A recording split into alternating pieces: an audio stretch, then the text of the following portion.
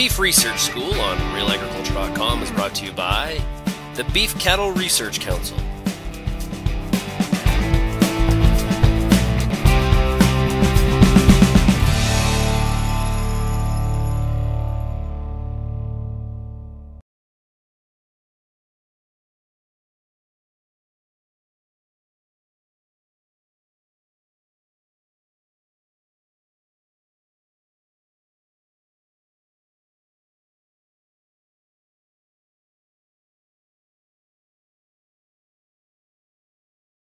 Yeah, pain mitigation's become a more important thing to consider these days now with animal welfare concerns, and certainly it's become an important part of the things we talk about when we talk about codes of practice and best practices for various painful procedures. And the main painful procedures that we often think about in cattle are castration and dehorning. And certainly we have a number of pain mitigation strategies that we can do to help relieve pain. They're certainly painful procedures, and we need to do something to try to mitigate that pain.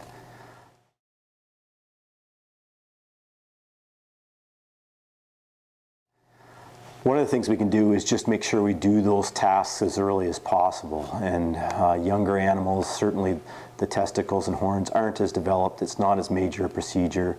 There's less likelihood of complications, and it's probably somewhat less painful, although it's still painful for those young calves.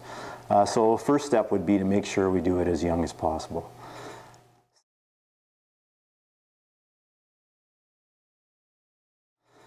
Secondly, we can sometimes use local anesthetics, and certainly for dehorning we have a very easy way of blocking the nerves that go to those horns just with a local anesthetic, just like your dentist would.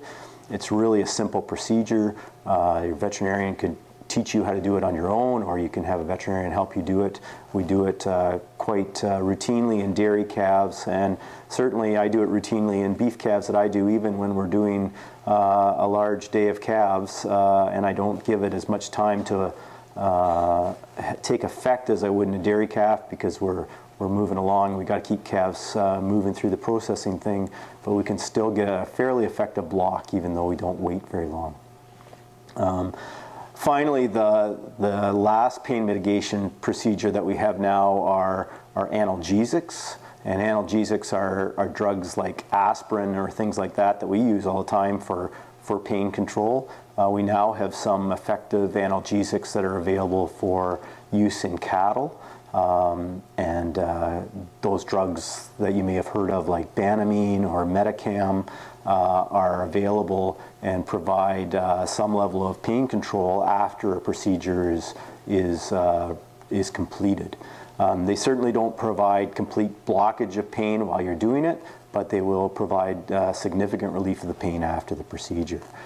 So those are also products that you need to consider in consultation with your veterinarian, and talk about them and how to use them most effectively when you're doing those procedures. But probably the first thing we need to think about is making sure we get those painful procedure tasks done as early as possible. Consider the use of either local anesthesia or analgesia, so local drugs that block the pain like lidocaine or Mitigation or Banamine. Those kind of products that actually help with pain after the procedure is over with.